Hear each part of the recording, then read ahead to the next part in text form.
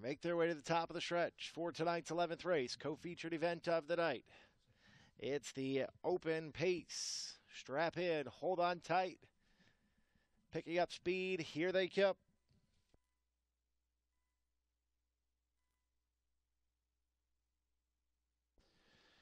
And they're off and pacing several levers. A feral dance from in between the horses. Dancing Dragon flashes speed. Davis caught wide with Better Than Spring around the first turn.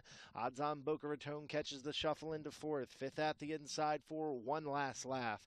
Then comes OK Kudo, and the trailer is Elver Hanover. Into the backstretch they go, and Better Than Spring has come on to take the lead. But here comes a feral dance up on the outside. Opening quarter, 25-4. Dancing Dragon races third, two clear of odds on Boca Raton in fourth. One Last Laugh races in fifth. OK Kudo is sixth, and Elver Hanover is the trailer. A feral dance is up top by a length and a quarter. Wren going to try to catch a breather as they come down here to the half.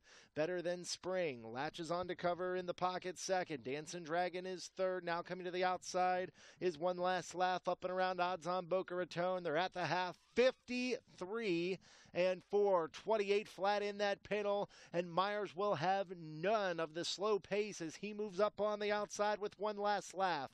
But it's a feral dance with the lead, 3/4 of a length.